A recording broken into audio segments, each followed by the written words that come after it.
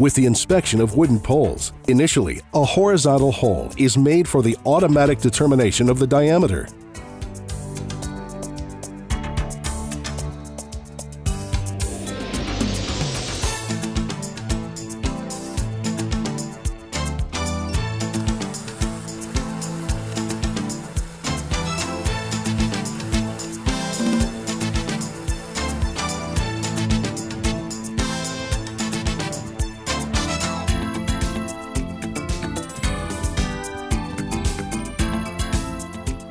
After verification and confirmation of the result within the device, the actual measurement is carried out.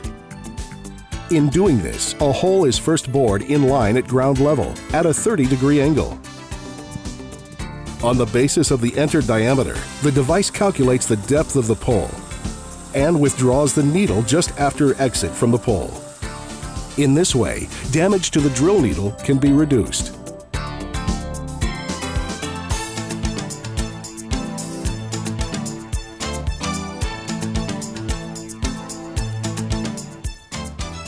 The same hole is then performed at a 90-degree angle to the first hole.